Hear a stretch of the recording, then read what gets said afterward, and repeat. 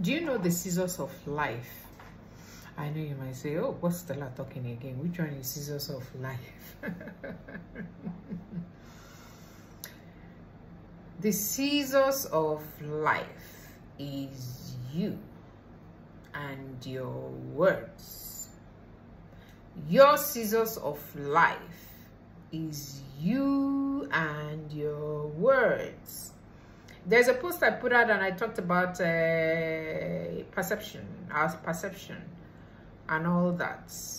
And there's another one I put out. I talked about, I've put out quite a lot, but I'm trying to mention the ones that tie in. Most of them tie into themselves because it's all about, my talks are life talks, you know, talks that can build you up, that can help you get out from the gutters, that can help you get up and move, that can help you know that anything is possible, that can help you know that when you speak, you believe it will happen and it will happen, that will help you know that when you pray, God answers. But are you listening? Are you listening to the answer he's giving? Are you following the answers?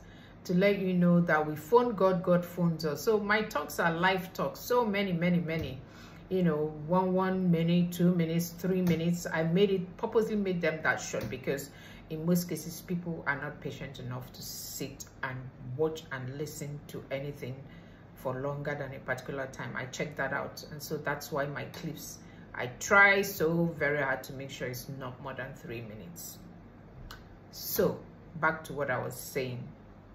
Scissors of life.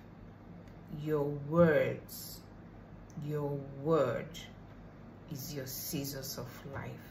Your word will cut through anything. Your word will cut through anything or not, depending on what words you're saying. Your takeaway is, how sharp is your scissors? How sharp is your life scissors? Is it cutting? Or do you need to sharpen it? I'll see you in my next clip. Thank you.